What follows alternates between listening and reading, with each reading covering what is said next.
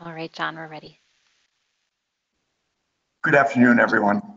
On behalf of the American Geographical Society Council, our members, and the staff, it's my pleasure to welcome you to this special leadership spotlight focused on technology and LGBT plus communities' location privacy during COVID-19. With Victor Madrigal-Borloz, who is the United Nations independent expert on protection against violence and discrimination based on sexual orientation and gender identity. To those of you participating in our conversation on WebEx and those that are watching our live stream on Facebook, it's great to have you joining us this afternoon. We are proud to partner our EthicalGEO initiative with the Henry Luce Foundation to investigate the societal implications of geospatial technology and location tracking.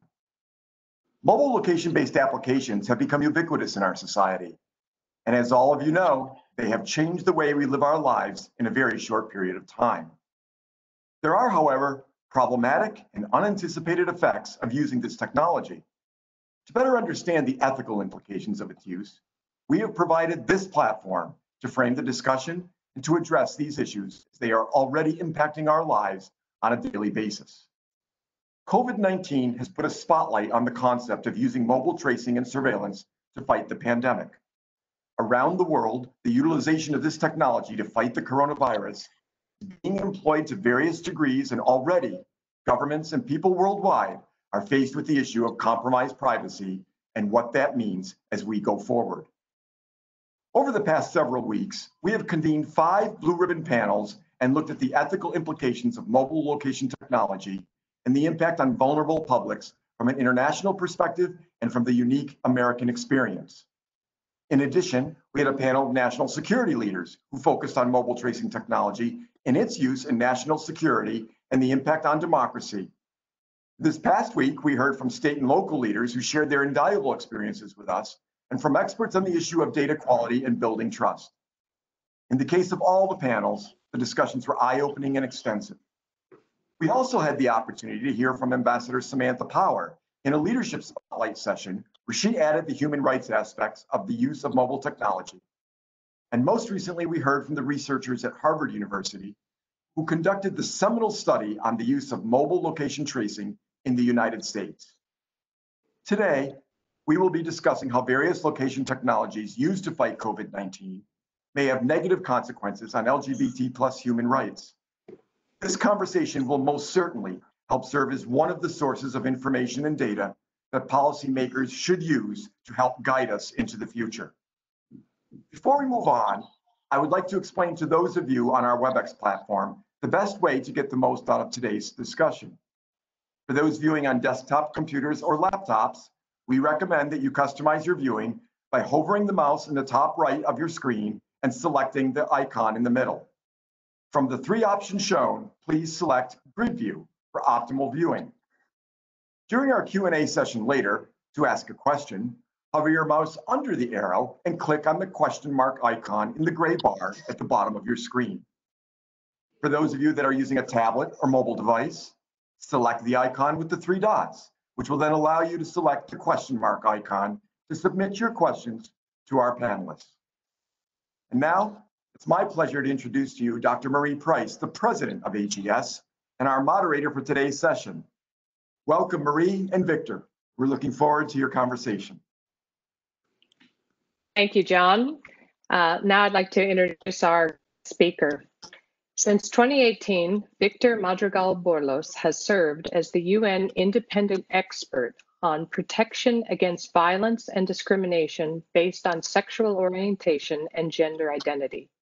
His work assesses the implementation of international human rights law, raises awareness, engages in dialogue with all relevant stakeholders, and provides advisory services, technical assistance, capacity building to help address violence and discrimination against persons on the basis of their sexual orientation or gender identity. Dr. Madrigal-Borloz, a Costa Rican jurist, is also a senior visiting researcher at Harvard Law School's Human Rights Program. Until June 2019, he served as the Secretary General of the International Rehabilitation Council for Torture Victims, a global network of over 150 rehabilitation centers. He is the founding member of the Costa Rican Association of International Law, a founding board member of the International Justice Resource Center, and a founding board member of Synergia IDH. Victor, welcome. We're so happy to have you here. Thank you very much. Thank you very much for having me. We have had panels earlier in the year about vulnerable publics, and including LGBTQ community. I would really be helpful for our listeners if you could provide a brief overview of the work being done by the United Nations for the protection of the LGBT community, and also how they've responded, particularly during the time of COVID. Thank you very much, Marie. It's a wonderful opportunity to be here and a great honor to be here. And thanks to the American Geographical Society, not only for inviting me, but most importantly for putting together this task force, which analyzes what I consider to be a fundamental aspect in data gathering and management. So thank you for that. And I look forward to continued work together in relation to this issue. Now, of course, LGBT or otherwise sexually or gender diverse persons have existed all throughout history in every corner of the world, and therefore their lived realities have always been a part of the work, the human rights work that United Nations takes forward. But in reality, it was never that visible. It was possibly surrounded by the same conditions of opacity that LGBT lives were surrounded of for a very long time. It is not. It's only about some 3 decades ago that the work started in a somewhat systematic way within the United Nations, and really we have to only go back to 2011 for the first time that the Office of the High Commissioner for Human Rights was requested to produce a report on the lived realities of LGBT persons and the violence and discrimination that they suffer around the world. Now, the outcome of this report was a harrowing perspective of violence and discrimination, pervasive everywhere, and it produced the building blocks for a political work creating the mandate of the independent expert that I have the honor to actually occupy since January of 2018. The mandate of the independent expert was created in 2016, the first mandate holder being Professor Vitit Muntaphoorn of Thailand. I'm the second mandate holder. Now, since then, our work has been to provide visibility to how violence and discrimination occurs around the world in the everyday lived realities of persons and on the basis of sexual orientation and gender identity. And secondly, on the basis of that knowledge, we have the mandate of providing advice to states in relation to what measures can be put in place to ensure that violence and discrimination are addressed and eventually eradicated. Now, in March of this year, when it became evident that COVID-19 was a phenomenon of absolute unique nature, I was very aware that the mandate had no pandemic plan in place. And so very fast, I actually placed the mandate in a very active listening position. I sent a number of open letters to LGBT communities around the world. And beginning at the end of March and ending towards the beginning of April, I held a series of town meetings and participated in dozens of gatherings to hear the problematic as lived by LGBT persons and how they were interacting in their experience with the pandemic and the conditions created by pandemic response, of course.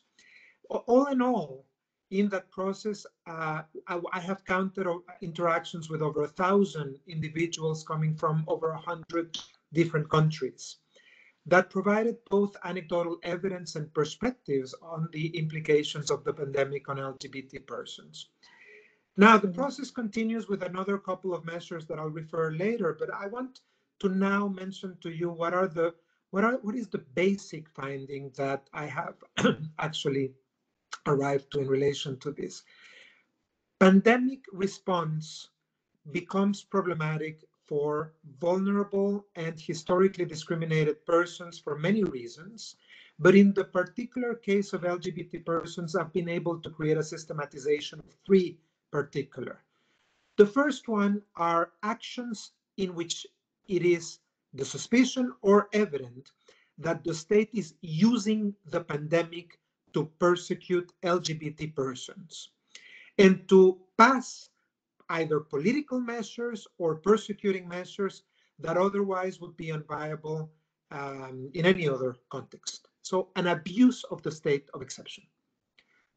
I'm on the public record, for example, concerned about a particular raid in an LGBT shelter in Uganda, where the motive given was COVID-19 measures infringement, but in reality, very quickly one could see that the motive was that the local authorities didn't want a shelter catering for LGBT persons.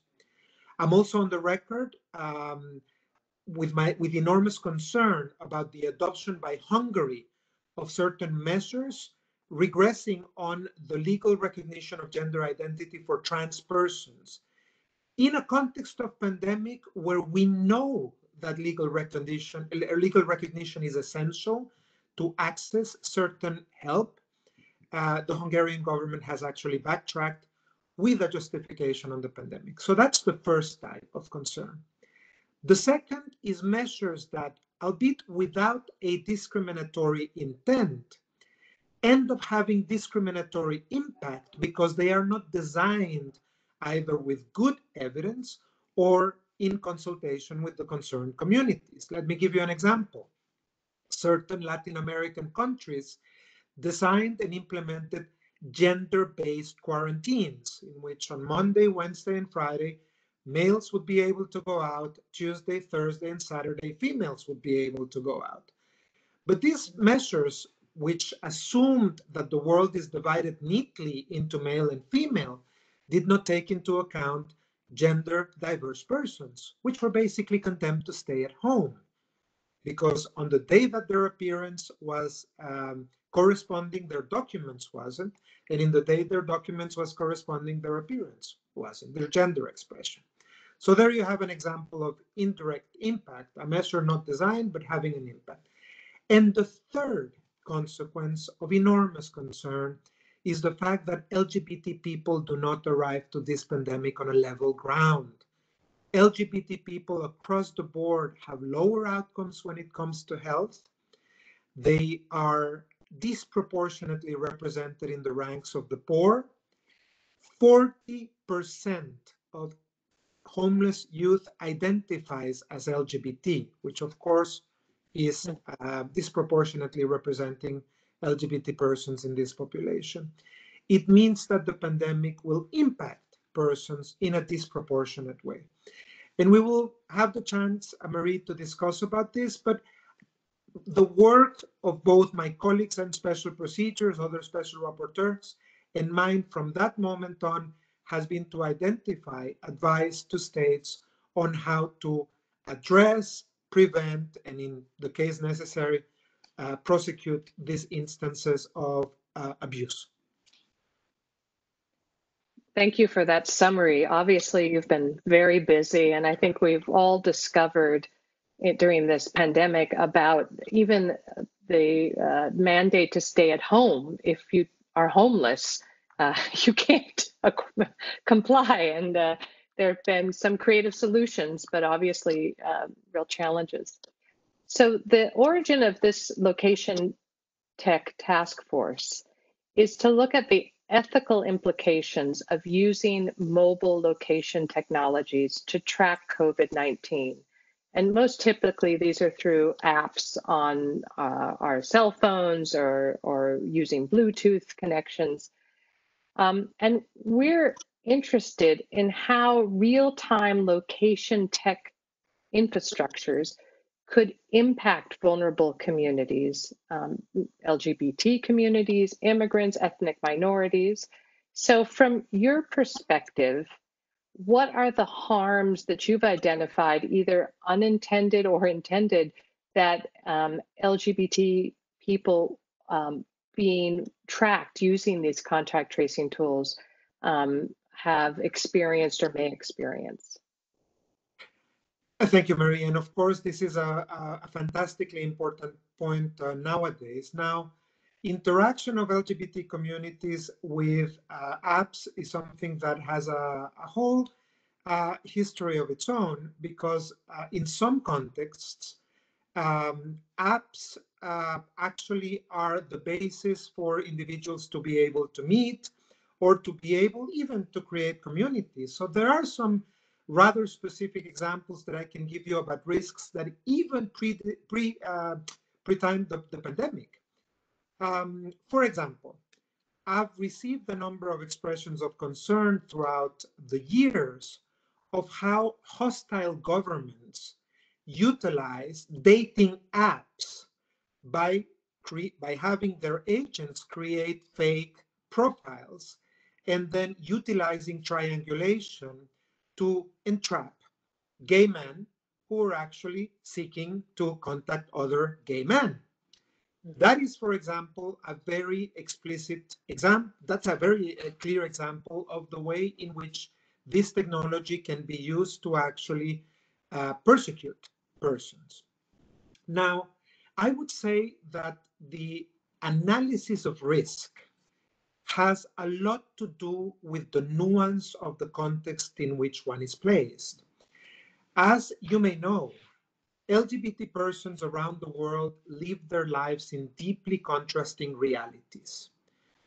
We have a staggering 2 billion people that nowadays live in contexts in which sexual orientation and or gender identity is criminalized. 69 countries in which that is the case. Well, now imagine in that situation what it means to ask persons to provide information about their sexual orientation and their gender identity. It is tantamount to self-incrimination. That is one aspect and one context in which one needs to reflect. How can one understand the ethical implications of data gathering and management in a context in which the very identity that you're asking about is criminalized? And then you have other contexts in which decriminalization or criminalization never existed or decriminalization has been effectuated, where deep stigma and discrimination still prevails. I can give you a very specific example. There is a particular story that is important for the communities right now, happening from the lesson learned in South Korea, where tracing technology was not only being used, but the whereabouts of persons that actually had tested positive were being divulged. And in a way where it allowed the great public to access the information that a particular outbreak was coming from a traditionally LGBT quarter. And that information compounded itself with deep stigma and discrimination that has been cast over decades and sometimes centuries about the assumption that LGBT people may be promiscuous or are ill by their own nature or just do not follow social norms, that they're not good citizens. And this compounding, in my view, may not have had discriminatory intent, but it clearly had a harmful impact on society. Now imagine the reality in that example that I'm giving you. Persons who knew that this was the case started to then reportedly to use fake profiles and to give false information into the tracing applications, which means that the data will no longer have integrity. So not only you have created harm, but you have created distrust in the whole system, which is of course a huge liability. And finally, even in contexts where acceptance is the rule, even in contexts where respect is the rule, you cannot rule out completely the possibility of political digression. There are many examples of contexts in which governments have requested their citizens to disclose information only to have a change of government make a very regressive government possess information on a particular element of the identity of the persons. So all of these are the risks that are entailed in data gathering and management, which get exacerbated in the case of mobile data capturing and tracing. Why? Because as we all know, we put a lot more information unconsciously into our mobile devices that we even realize. The calculation right now is that it only takes a cycle of 21 days into your imprint in the digital data that is captured by your phone for experts to be able to figure out all of the elements of your life. And of course, that is very concerning when the appropriate framework is not in place. Those are really good points. Certainly, we have heard from local governments who have tried contact tracing the importance of making the data accessible only to very few people and then cleaning the data, not keeping it after the tracing has happened. So there are protocols that need to be in place to protect everybody, right? Because this is a lot of information. And the case you raised against South Korea has come up in other discussions as well. Many vulnerable populations have safe places that they gather. And this is very true in the LGBT community. And one of the real concerns is if this technology is not used well, these safe places may become exposed and no longer safe. Is this a concern that you share in thinking about how tracking technology moves forward under COVID? Absolutely.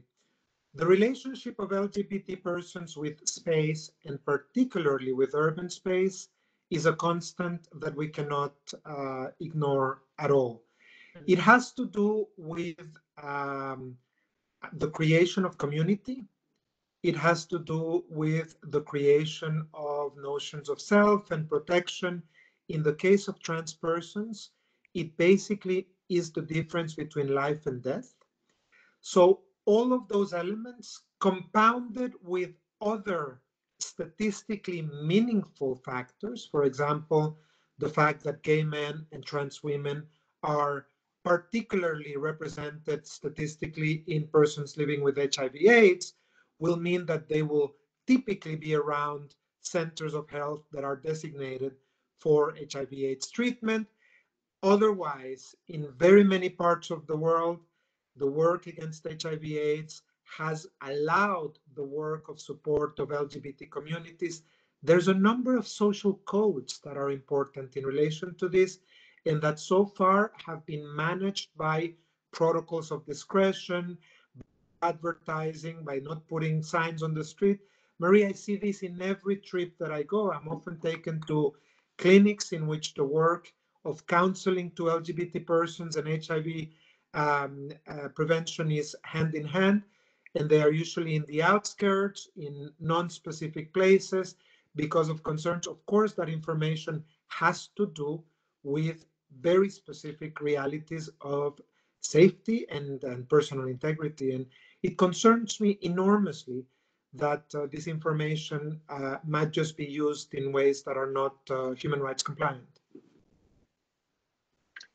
You know, I'm old enough that I remember when the AIDS pandemic became known to the world in the late 70s, early 80s.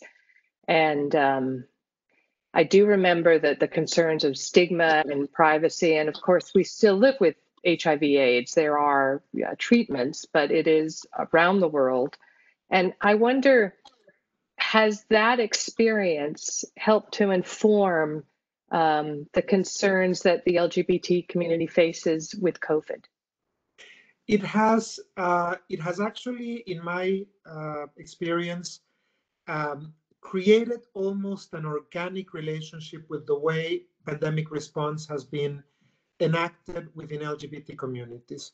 On the one hand, you see this fantastically able, powerful movement that comes together because it has experience on how to deal with a pandemic that is, as you very rightfully say, strongly associated with stigma and discrimination and fear and exclusion and so on and so forth. And all over the world, my observation has been of organizations that very fast were able to make the move to working on extremely basic issues. So many of the persons in these communities don't have access to credit and don't have savings. Think of trans women that are disproportionately represented in the sex worker population, for example. They are extremely represented in the informal working settings. All of these people lost their livelihoods from one day to the next without bank accounts, without savings, without access to credit, in most cases because they don't have a recognized legal identity. They were basically facing the fact that in the following days, in the following hours, they didn't have what to eat.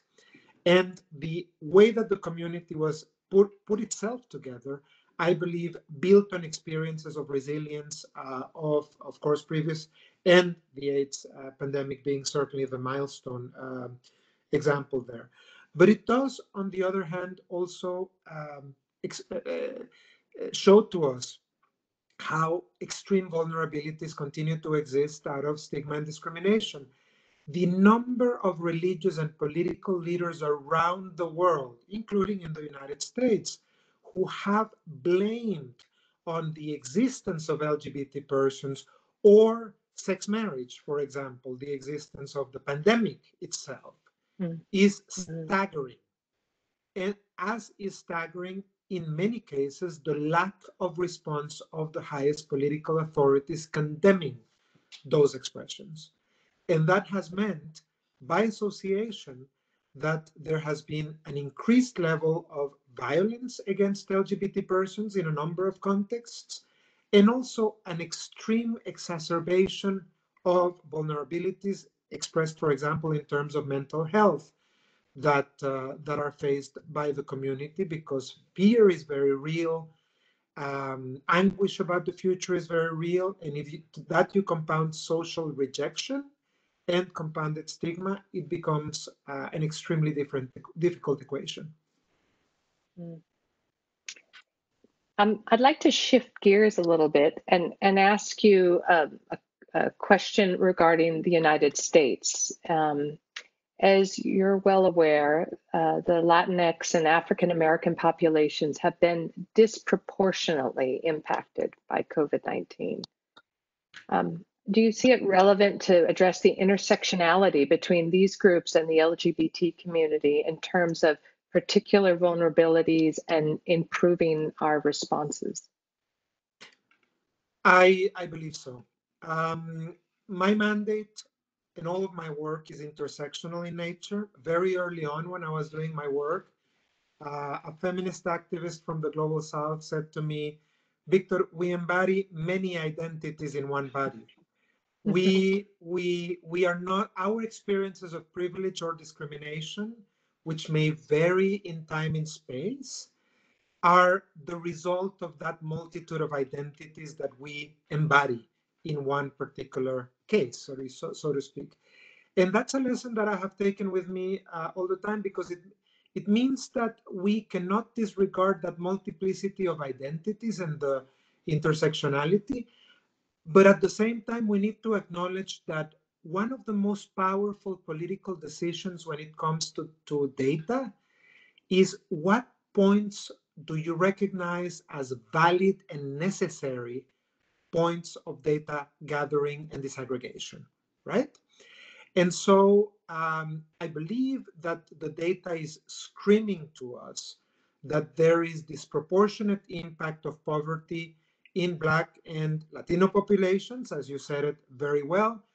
I can give you a number of examples taken out of my report on social inclusion. Trans women, for example, are 6 times more likely to be poor than their cis counterparts. But if you disaggregate and you actually see the population of Black trans women, they are 36 times more likely to be poor.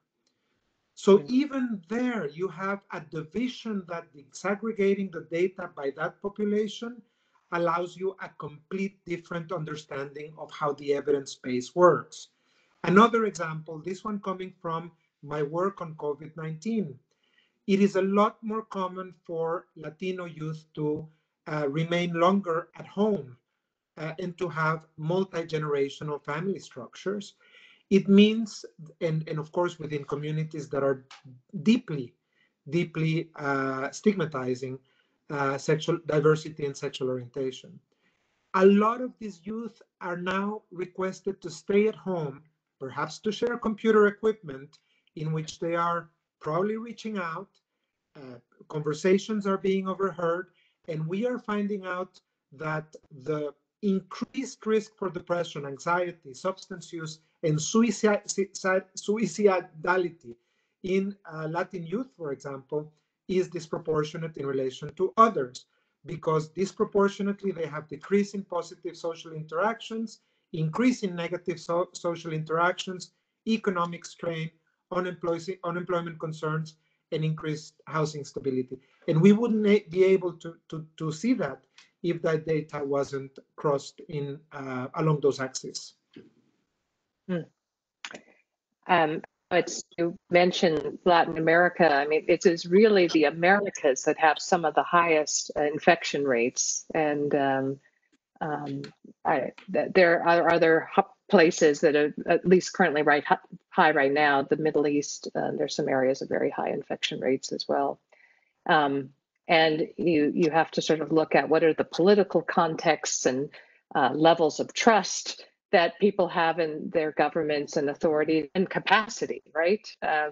And I think so many states right now, again, in the Americas, the level of trust is not very high, and that has real consequences in terms of developing policies that people feel like they should comply with or ignore.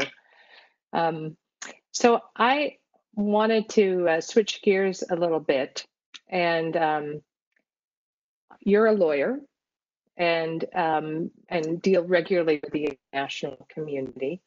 And do you have any examples of where contact tracing in the world is mandatory as a way to fight COVID?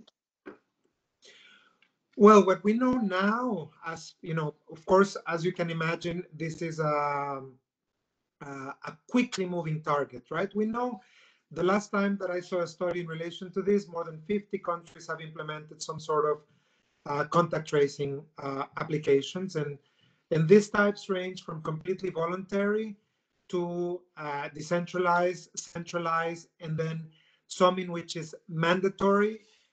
My information is that we have mandatory applications being used in China, in Bahrain, in India, in Indonesia, and in some cases, not established necessarily by law, but becoming de facto mandatory. For example, I have received a number of claims that in some cases, persons detained as a result of breaking quarantine or curfew rules will not be released unless they download an application, for example.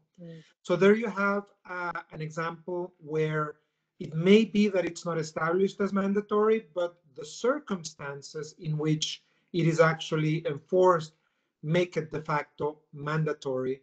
And I'm actually receiving information, I would say constantly, in relation to situations like that. And remember, we are also dealing in contexts where, because of the examples that I gave at the beginning, it is more likely to find yourself arrested because of breaking the quarantine if you are trans, because your conditions will compel you to be on the street exercising sex work, or if you're an LGBT shelter, because that is the shelter that will be targeted. So there you see how the cycle works, right? Then you will be the one kind of downloading the application and so on and so forth. Now, allow me to make a digression, but again, it's an example that predates the pandemic and from which we have learned so much. You know how the Chechnya so-called gay purge started? It started because there was a raid in which a telephone was seized, and that telephone contained a series of informations of a person who was gay and had a network of gay persons, social network of gay persons around him. And the information mined from that phone gave rise to the persecution of a whole population in Chechnya. And when I'm on the record with two statements in relation to the concern that I deployed in relation to this. That is a whole process of persecution that came from mining originally the information contained in one phone. And that was not at the beginning the purpose. It was actually completely accidental, the finding of that phone and the mining of information based on that. So there you have another example. I'm sorry to have digressed, Mary. I just kind of made the connection, but there you have a clear example where where it works almost as mandatory. But by the way, just to complete that idea, the allegation in the Chechnya case is that people that were subsequently found through the mining of this information were subjected to either cruel, inhuman, and degrading treatment or torture to reveal their own networks. And that's how you can actually trace, of course. So the tracing can have a legitimate objective, but you can also trace with an illegitimate objective. The tracing in itself is just a method. Your purpose in relation to it is what needs to be legitimate. Otherwise, you may be in a situation of grave abuse. We definitely heard from people representing workers in the Gulf and how apps are mandatory now. Everyone's supposed to have them on their phones, and I think people object less to contact tracing if it's voluntary, but when it's mandatory or coercive, and the example you gave is deeply concerning. Again, from a legal perspective, do you see movement where regulation for contact tracing is emerging in international law?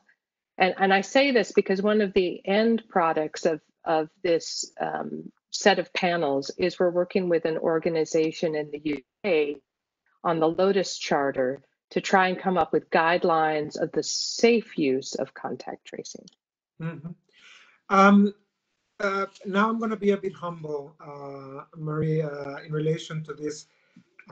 This is a very, very highly specialized area with enormous technical components, but the way that I understand this is that, of course, it's data, is information. And where I see international law going is in maintaining itself at the level in which general principles can be identified that will be, in a way, valid and applicable everywhere, and then the construction of contextually appropriate responses. And so for me, in my work on data, I make point of reference to two fundamental instruments, which is On the one hand, the fundamental principles of official statistics, which are adopted by the Statistical Commission and endorsed by the General Assembly of the UN, which has a detailed set of implementation guidelines. And what they do in relation to that is to identify minimum legal frameworks to safeguard the human rights of individuals who provide data. And on the other hand, I had a source, the guidelines on a human rights-based approach to data, which were issued by the Office of the High Commissioner for Human Rights, which are enormously useful because they include sexual orientation and gender identity, for disaggregation, self-identification, transparency, and so on and so forth.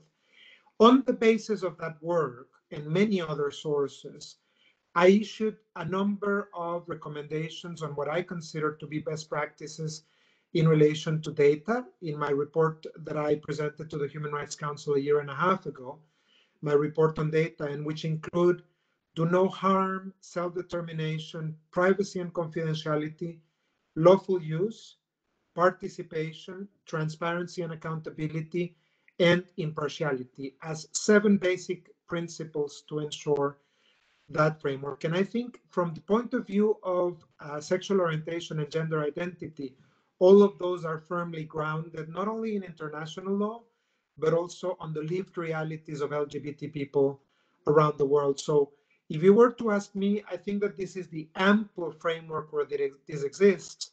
And now I go back to being humble because I recognize that there may be specificities to contact tracing that are very connected to the way that this moves, so fast as a technological element that, of course, I would leave more to the experts in this field. I think we have a panel next week on convening legal experts, and the legal question of personal data, I think, has moved further along than the actual how is one's location controlled in terms of these ideas of privacy. So that makes for a really interesting challenge. And the ability to track real-time location is relatively new. And so this is yet one of these other new challenges that come along with technology. We have a couple of questions coming in from listeners, but I wanted to turn a kind of more hopeful direction, and that obviously context matters. Some states are much more accepting of the LGBT community, and other states, as you mentioned, have laws that are extremely exclusionary and prejudicial. What do you see in terms of the idea of combating COVID in a way that the LGBT community in any country would be less vulnerable? What are the kinds of best practices that you could see putting into place? So as part of the process that I was describing, that I undertook and continue to undertake in relation to pandemic response, very early on, I was able to issue a set of guidelines, which I call the Aspire guidelines. And it's a mnemonic device. I think that's the word in English. That stands for acknowledging that LGBT persons are everywhere and that they are meaningful parts of our communities. I think acknowledging is important because it lies at the base of understanding that data needs to be gathered also in relation to sexual orientation and gender identity, but particularly because we live in a world where a significant number of people still live under context in which the official discourse is that gay people do not exist in that territory. I don't know how many of you are knowledgeable of such context, but even I was shocked at the beginning of my work to undertake official dialogue with high-level political officers that say, these people don't exist in my country. So I think acknowledgement, that's what the A is for. S is for supporting civil society that is led and serving LGBT persons. I mentioned to you, Marie, in relation to one of your previous questions, the importance of these networks that are also a huge asset for humanity in terms of pandemic response, but they need to be maintained strong if they are to be that. And of course, I'm enormously worried about the frailty of some of these organizations when they are individually needing to face the pandemic and the context created by the pandemic. P stands for protect. There needs to be a protection against persecution of the types that I have expressed, and that includes the maintenance, the continued access to an independent justice system that allows to question decisions that may be administrative and may be misguided. I stands for indirect discrimination. It's a real risk, particularly when measures are not designed or implemented with active participation, which is the P, of participation of the communities. It also is the case that we need representation of the communities in the groups that are working actively, because expertise is to be recognized as an asset in creation of pandemic response. And finally, an evidence-based approach that is necessary to ensure that public policy will be fundamented in evidence and in scientific thinking rather than in preconception and in stigma. So there you go. It's acknowledgement, support, protection, indirect discrimination, representation, and evidence, and that is ASPIRE. And those are the guidelines that I sent to all of the states in the international community at the end of May of this year, and which will be the basis of my dialogue with the international community, both in the presentation of my report to the General Assembly and even going forward in relation to pandemic response. I think that there's a lot of lessons that we need to learn. Now, contact tracing and issues of such specialization as you were mentioning, such as live location, or will become part of that conversation, because in my view, they must be subject to the same group of guarantees, which protect, of course, the disclosure of any other type of information within their specificity. So to me, that's kind of the way to go, and ensuring, of course, that a human rights-based approach, which includes a clear support of the idea of non-discrimination. So you might imagine we have a lot of questions. People are listening in and enjoying the conversation. And one of the questions, I think, you mentioned how apps have been very important for forming community for LGBT people. Can you think of any positive way that mobile contact tracing could specifically benefit LGBT community?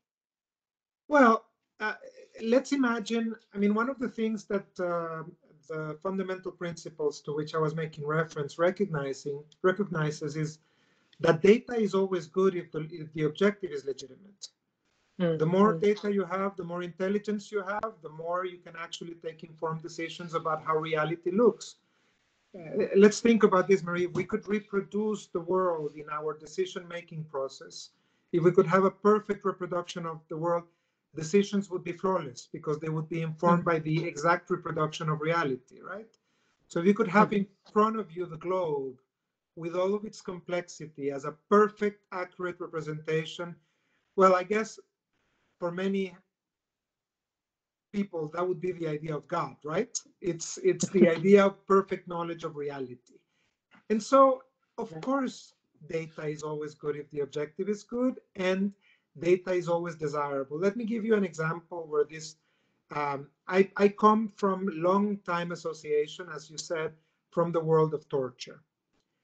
I happen to have had the honor of leading a number of task forces when it came to answering from human rights-based responses in situations of conflict and of coup d'etat, for example, a number of those. Real-time information about where people were being taken, real-time information about where people were being kept, real-time information about how long they have been kept in that location, it was always fundamental to prevent torture, because we all know that torture happens disproportionately in the first 24 hours of detention. The experience of armed conflict and civil strife and repression in Latin America tells us that forceful disappearance happens inevitably within the first week where you're taking. So, of course, all of these elements would be enormously useful if you were to map and to understand. Imagine, for example, secret detention centers. I mean, the applications would be absolutely endless. But of course, it all depends that you have the people receiving the intelligence for the appropriate purpose. And we go back to a question of political intent. If the political intent is to persecute and to perpetuate stigma, then of course limitations are absolutely not only important, but they become part of the reality in which people survive, providing false information, ensuring decoys, this and that, and so forth. This is why the idea of a strong legal framework of lawful use and the idea of transparency, the idea of informed consent, so many things become absolutely fundamental in relation to this framework. Another question from a viewer, basically saying, how can we be better allies to the LGBT community during COVID? In particular, are there resources or organizations you recommend supporting, especially during this time? Well, the first one is, I believe, an acknowledgement. I'm going to use the A from my Aspire guidelines. I think that this pandemic created, during the beginning, I think now our understanding has become a lot more nuanced, created a drive for compartmentalization within different groups and communities. You know, we heard a lot about older persons, we heard a lot about persons living with disability, but in reality, nobody is just that, right? And so my work was very strongly aimed at ensuring that people would understand that when we are talking about LGBT people, there is an intersectionality that we need to understand that there are older LGBT people, that there are young that are staying at home, older that are facing their own problems, and so on and so forth. So maintaining a view to looking at life through that prism of different identities is fundamentally important. It's embracing diversity means to be able to look at those different elements and to understand what they mean in the reality of persons. And I think that's what people can do to be better allies, is to look with that prism and understand that that diversity is there. As to particular organizations, as you can imagine, in my position, it is a big no to do individual endorsements. I would say, however, that given that I am a United Nations special procedures mandate holder, I would say I believe strongly in the ability of the UN to deliver incredible support in relation to this pandemic. My colleagues in special procedures and I have been working nonstop to actually provide advice, to try and get this, and to serve as conduits between victims and disenfranchised populations and power. And I think the United Nations and all of its agencies deserve the support that we require to actually carry this forward. For our viewers, we will be posting a video that Victor provided us that addresses some of these issues. You can look at it after the conversation is over. And there's going to be a report coming out this fall. Is that right, Victor? That is And, correct. I will present it to the General Assembly on 27 October. mhm, I believe it's going to be virtually because I believe that the General Assembly will be mostly virtual this year, mhm. but it will be 27 October for sure. That date is very set already. Mhm. So maybe this is an undiplomatic question, but I'm going to ask it anyhow. Could you, I think you could definitely point to some countries that are using contact tracing and taking advantage of a crisis to maybe target an LGBT communities, and you gave that example in Uganda. Do you see any countries that are doing this well and following, your Aspire framework that are, and what does that look like? Who are those countries? What are those countries? I see efforts everywhere, Maria, and I will provide you a number of examples, not to be too cryptic, coming from different latitudes. I think we all first need to acknowledge that on the one hand, I think that it would be very hard, I would be hard pressed to find anybody who had a perfectly executable plan from day one in relation to the pandemic. So I think that a number of governments struggled from the beginning to actually respond to it for very many different reasons that I won't get into right now. However, the learning curve, I think, has been different in different latitudes.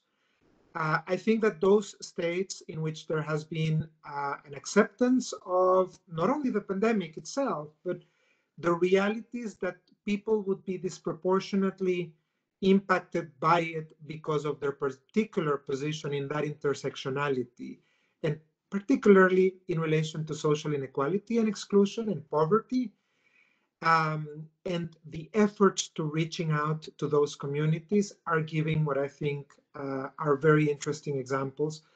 I know that Argentina presented a number of examples that I consider to be good practice in relation to COVID-19 response. Now, that includes, not to be too abstract, that includes quickly ensuring that there would be from very basic needs such as food assigned to certain points, to assessing within each context whether it could be religious authorities, whether it would be community authorities, whether there was good relationship with the police, whether it should be community-based elements doing that.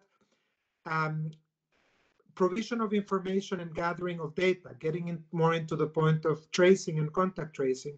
In Argentina, all of that was done within the community, which means that the community was the one having the safeguard of how was the information processed and anonymized under certain, of course, protocols and rules, and then it was delivered at a certain stage and with as a certain product to the government, to the local governments. There you have an example where the community lent itself and its credibility towards its members to say, we will ensure that you're protected in relation to this. And that was, I thought, good practice in relation to this.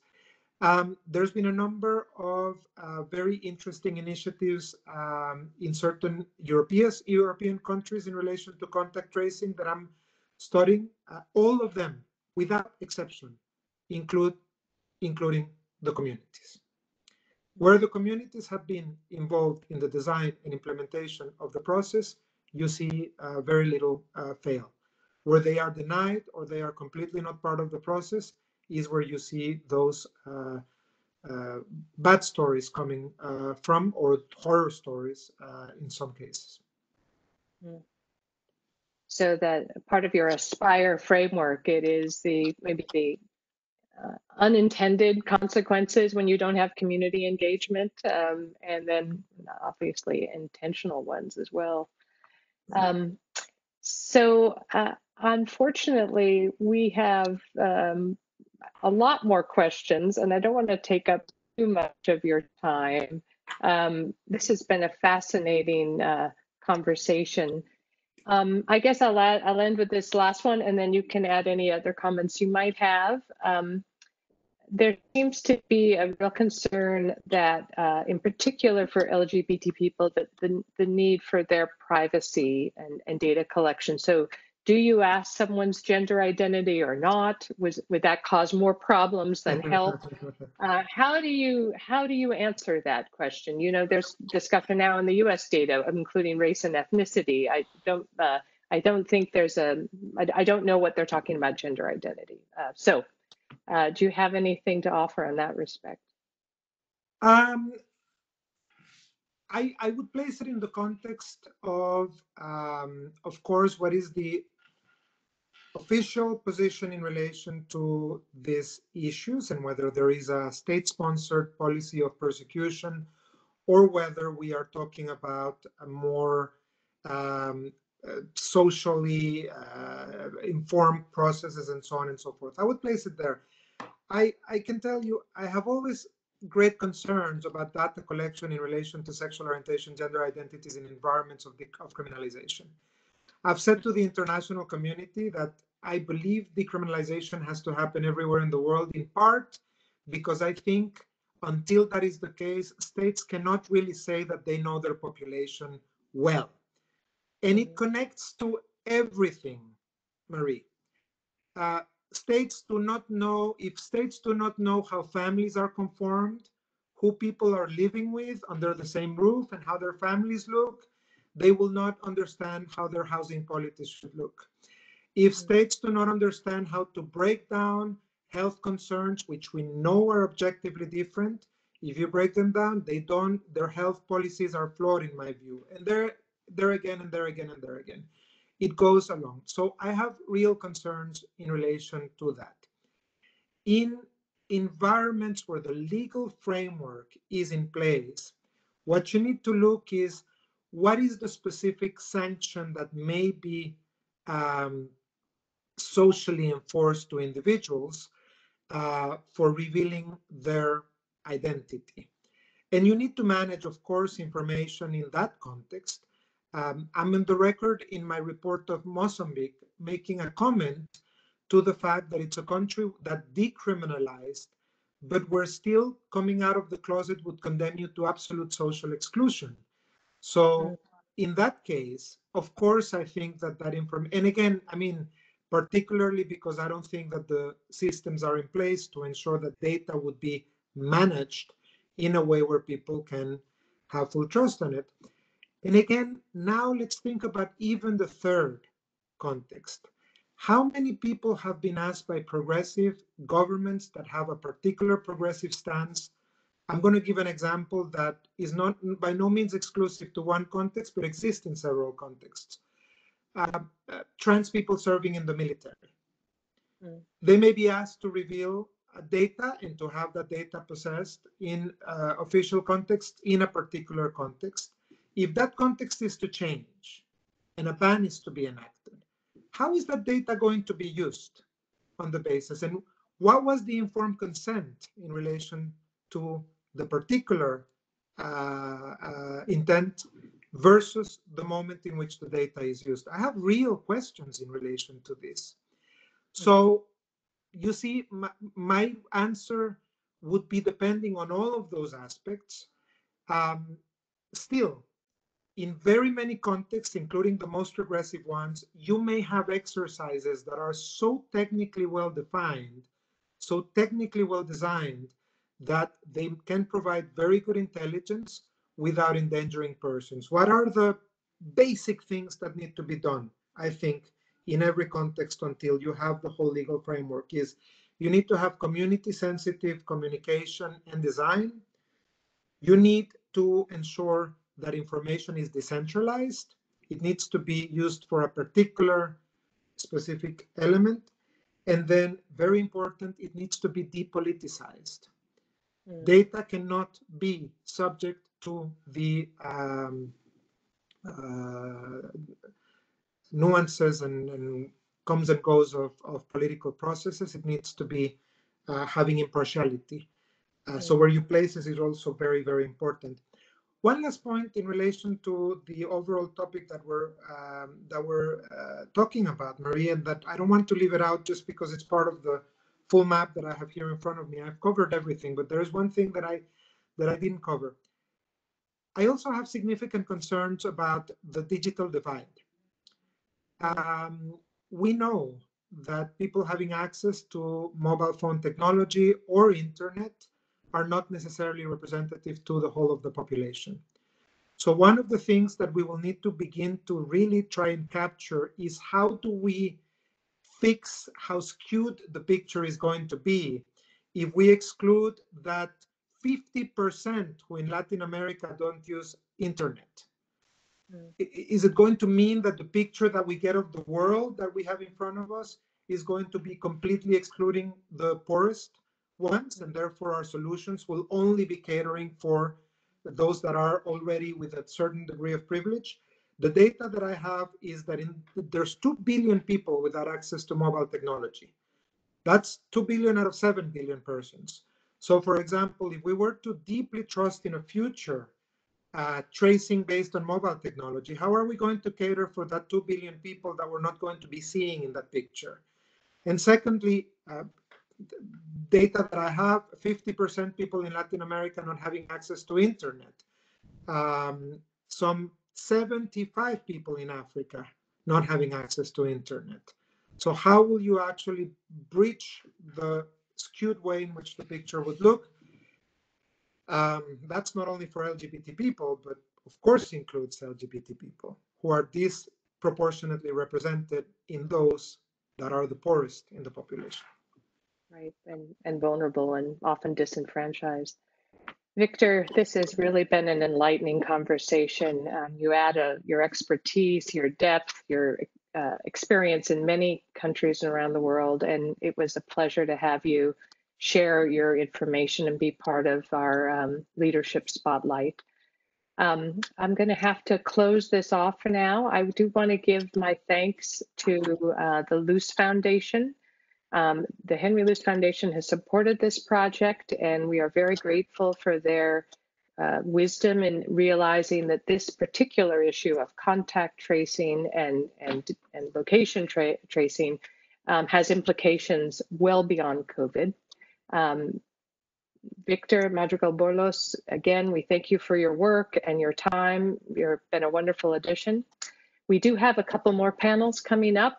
Victor, you might even be interested in legal perspectives on mobile location technology during COVID, where we have several lawyers that will be speaking.